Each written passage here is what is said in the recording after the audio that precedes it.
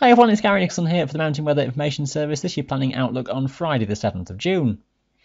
Despite the calendar, it's a rather cool theme that's with us at the moment and looks like staying that way through much of the week ahead. It's a tricky forecast beyond about a week. Generally, it's one of being showery. The pattern coming round into more of an east or northeasterly wind, which will strengthen at times during the week ahead. High pressure is tantalisingly close, trying to build to our northwest, and it's that holds the key to mid-June. We'll start with a quick skip through temperatures because they're only just above freezing, and this chart is the 850 millibar level. We often show you that through the winter season, and when pressure is lower at the surface, that 850 level comes lower as well and starts to represent the heights of the highest Scottish tops. The number on the white background, the 136, equivalent to 1,360 metres, so we're not far off the top of Ben Nevis.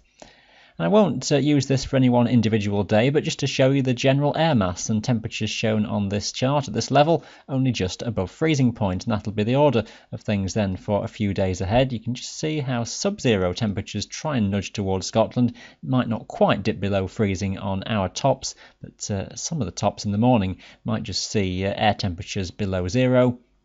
Onwards over a few days and not too much changes. There's no genuinely warm air getting drawn towards us in the near future, just maybe a lift of temperatures as the week goes on. The colours just relent a little bit, but overall with the airflow pattern originating from the east or the northeast, there's nothing particularly warm in the outlook for the time being. Here's your charts for the next few days, and for Saturday, low pressure that's pulled northwards across Britain through Friday is parked somewhere over the North Sea, and a wraparound of a front is in charge, just rotating slowly around the low, so there's rain persistent over many hours, focused on the southern uplands, the Lake District, the Pennines, the Peak District. It will tend to clear from Wales, but will leave a legacy of showers.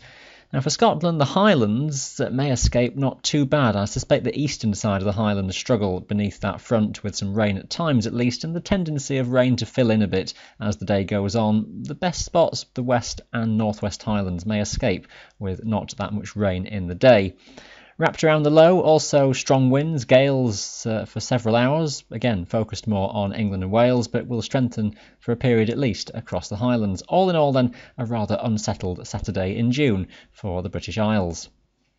It's a slightly better story into Sunday. That low begins to fill and pull away northwards. It leaves, though, still a fairly cool and unstable air mass that will generate some areas of showers. Now, some of these showers may be leftovers from previous rain, so they'll be around from first thing in the morning.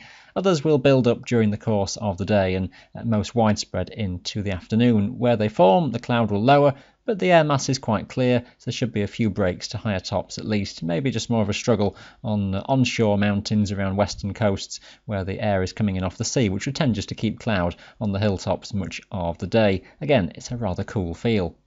Pressure becoming quite slack then into the start of the new week, and that's always a tricky one to get detail, but once again it's a story of showers, and this model not doing a bad job of picking them out. Exactly where they'll be is very hard to tell. They'll build up through the day again, so it's more into the afternoon as showers break out. With not much wind, they'll move around slowly, so it's going to be very hit and miss in terms of whether you get a downpour or miss them altogether.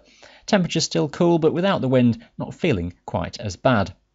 Slight changes in the pattern into the middle of the week sees low pressure become more focused across continental Europe and higher pressure building to our northwest and opening the door to more of a northeasterly weather pattern, with the wind tending to strengthen at this stage, and as we head into midweek it is likely to strengthen further. Detail again is somewhat elusive, but showers are likely. Across Scotland, there may be fewer of them as we're under higher pressure at this stage, but a scattering of showers looks believable. Cloud should break to higher tops. Again, it's just that rather cool feel.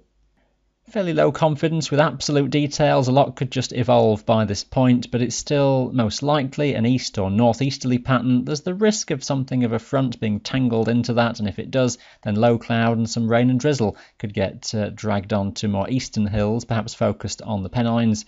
Showery conditions then through the day. West and northwest Scotland more likely to be under drier conditions, again nearer to high pressure, but notice the close proximity of the isobars. That's indicating a windy day. And with that cool airflow, a notable chill once again across the mountains. So the message is keep your layers handy as we go onwards into midweek. That chill factor quite marked across the higher terrain. This is the story into the middle of the week then, and I think high pressure is going to be stationed to our northwest. There's a cut-off area of low pressure, the zone of yellow colours indicating a little cut-off feature in the upper atmosphere over France and the south of England. It's that that's making everything slow-moving and nothing really coming in off the Atlantic. We're stuck in a rut with a block of high pressure to our northwest, a trough of low pressure away to the southeast, and for a good few days next week, that's maybe just where we go. It leaves detail very awkward then as we head toward the later part of the week. It still looks as though west and northwest Scotland is perhaps the place to be in terms of avoiding anything that's rotating around the low. There's the risk that eastern Scotland and perhaps England and Wales get interfered with at times by things rotating in off the North Sea. There's a chance that that high could build a bit more strongly and suppress the low a bit further southwards, and we could find that many places end up under drier conditions, but I'd suggest that may be a bit too optimistic, maybe too good to be true, that everywhere settles down as the week goes on. So it's a mixture again. There will be some low cloud focused more on eastern hills, there'll be some showers at times, and once again the temperature's nothing too special. It leaves a pattern that is quite uncertain then into the middle of the month. For the time being at least, it doesn't look like any repeat of the 2018 summer. There's not really any heat getting into the mix anytime soon. We'll keep an eye on things then and update you in the next planning video on Tuesday. Stay up to date with all your local details on our website every single day. Follow us on the social media feeds as well. Thanks for watching. Bye for now.